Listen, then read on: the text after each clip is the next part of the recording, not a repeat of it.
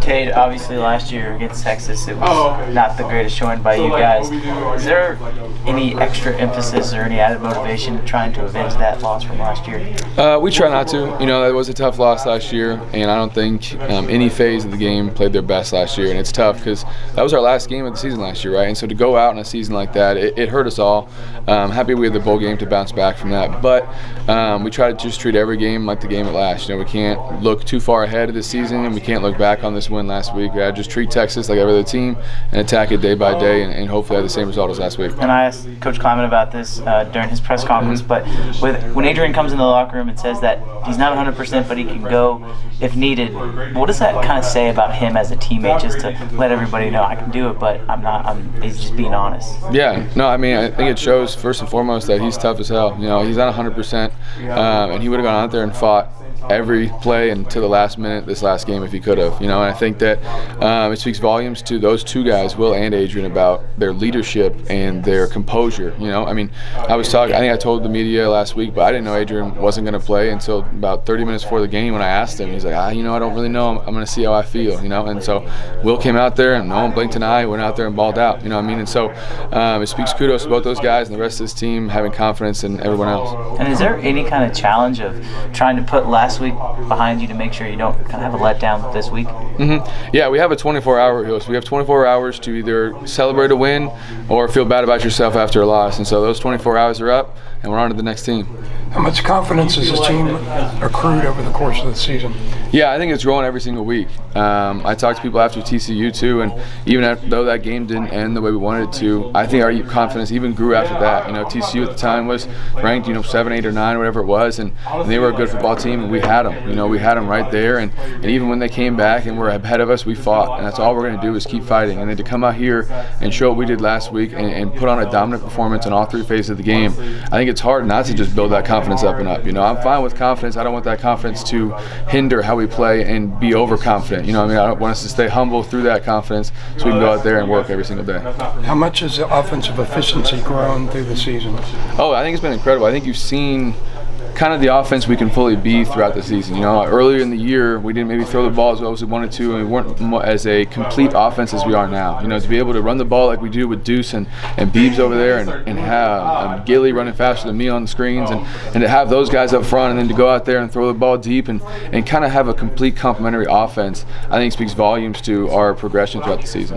Was this the most complete game you think you guys have played so far this year? Yeah, I think it's the most complete game we played all year so far. I think there's stuff we left on the table. I think there's a lot of stuff we left in the second half offensively that we wish we'd have back. You know, I think there's a lot of things when you look at the film, it's never as good as it looked or as bad as it looked. And so I think that so far that was our best 60, but it's not our best 60 that we're going to play the rest of the season. For yourself personally, it felt like after the game on Saturday, even when you were in here, just a little bit more confident. Does that feel like a breakout game? Does that feel like a game that can change your game moving forward, just the confidence level and you knowing that you can get to the end zone like that? Yeah, I mean, I think my confidence is growing every single week, but I've known who I am for a couple of years now, you know, and so it's just now I'm getting these opportunities to show what I can do and to help this football team have success. And so my confidence, I try to keep it even keel like the rest of the team. I can just build on top of that, but I've been who I am for a while, and so I'm going to keep doing what I'm doing and be able to put our team in the best position to win. I wanted to ask you, with your dad, obviously you don't want the family time to always be football talk, right? But obviously he does know everything there is to know about the game. So when you're talking to him, how much are you bouncing ideas off him, or is he giving you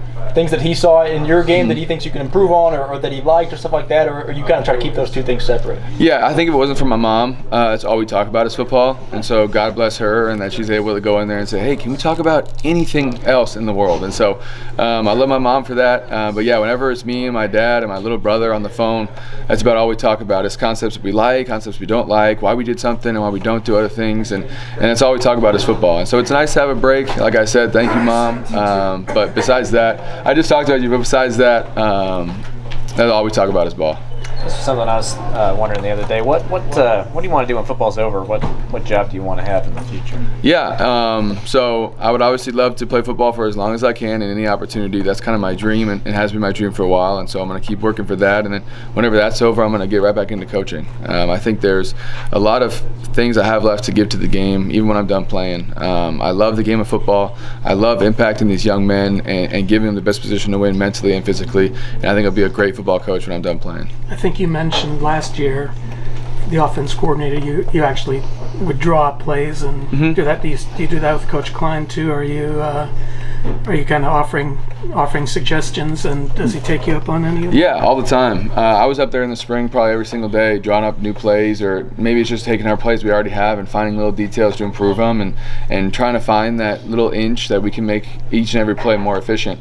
And so yeah, I draw plays all the time for the quarterbacks every single week, and I'm constantly doing plays, but we can't just add a bunch of new plays every single week or no one know what we're doing. And so but I'm always watching film. When I watch NFL games, that's all I do is try to find new concepts and new ways they attack and all those things. And so yeah, I love the game, and I'm going to try to keep helping our team improve. How long have you been doing that? Is this something since you were a kid? Or? I would say since I'm a kid, but ever since high school. My dad was my OC my junior and senior year, and so being able to have him close to me and asking him why we're doing all these things, and him not teaching how we do things but why, I think transcends everything else I know about football. Is why we do stuff allows you to, analyze your own plays and create new concepts and do the full offensive coordinator kind of job.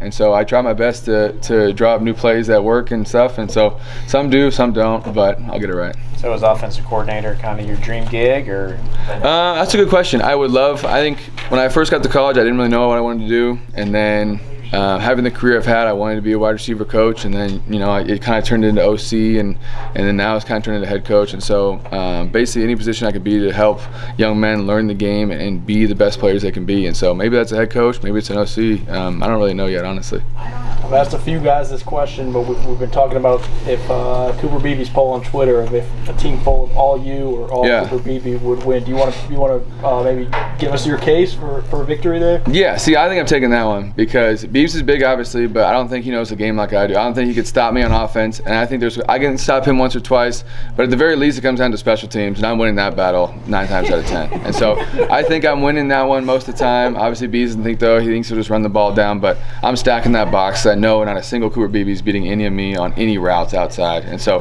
I guess we'll never know, but I think I'm taking me on that one.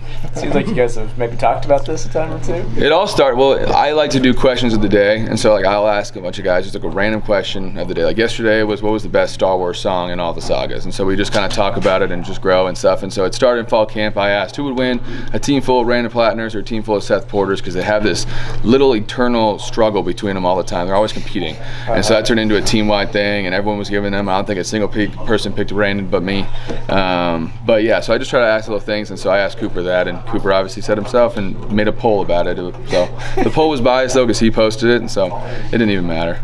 Kleiman said that a team full of Randons would be you and Coop. Your thoughts on that? No, he didn't. Did he really say that? He did. No, a team full of Randons isn't beating either of us. A team full of Randons, I think, could not even touch me or BB, but that's up to you to ask Randon about that one.